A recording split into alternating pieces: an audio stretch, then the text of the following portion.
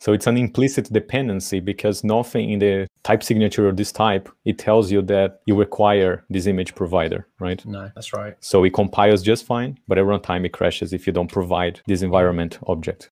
Yeah. Cool. Yeah.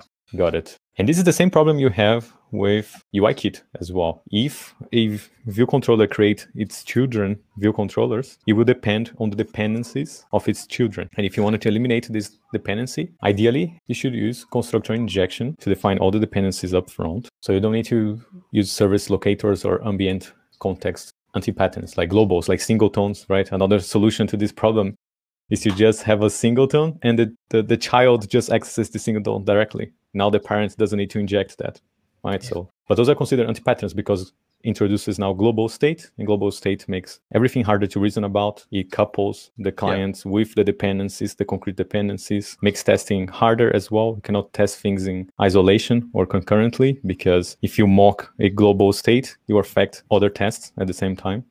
There's no isolation at all. So ideally, we should avoid those anti-patterns.